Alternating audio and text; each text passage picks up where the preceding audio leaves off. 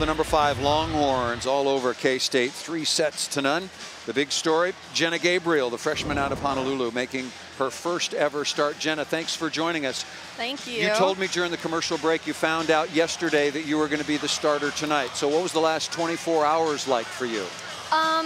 Wasn't anything too different. I tried to just keep it the same, focus on my schoolwork throughout the day and stuff. Just try not to get in my own head or think about anything too much.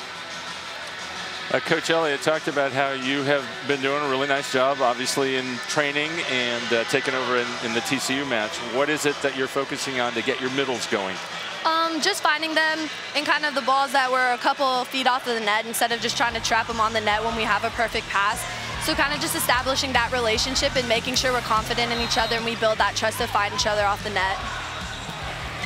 Ashley Shook had started every match of her career, came in as the same situation as you, as the starting setter as a freshman, and then now in the 50th match, you take over. Look, you're a teammate. I'm sure you're her friend. What was the chemistry like, and what was your relationship like with Ashley during the course of this match? Oh, I love Shook so much, and she's really been supportive and kind of pointing out things to me on the court that maybe I didn't see and stuff. So she's been really supportive and a really amazing teammate. And was that a focus for you? What kinds of information were you trying to give her before this evening when you were watching her do more of the action?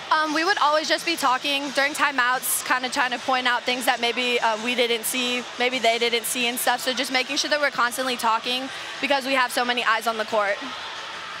Jhenna, thank you very much for joining us. Congratulations. Thank so you. far since you've been setting the ball against both TCU and against K-State, Texas hitting over 400. That'll win a lot of matches. Congratulations, and we'll see you on Saturday against Kansas. Thank you.